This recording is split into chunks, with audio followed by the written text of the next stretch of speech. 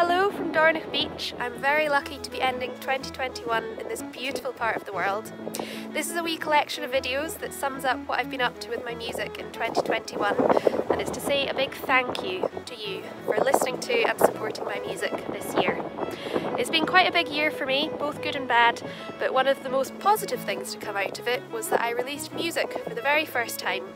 Something that back in January felt like such a distant prospect.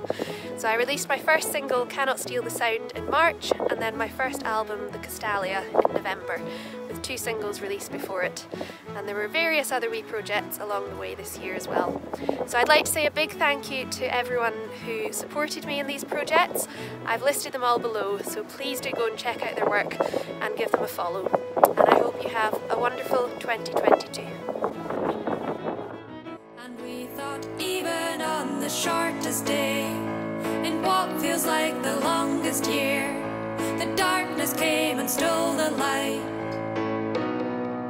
but it cannot steal the sound. I have some very exciting news to announce. I am currently in the process of creating my debut album.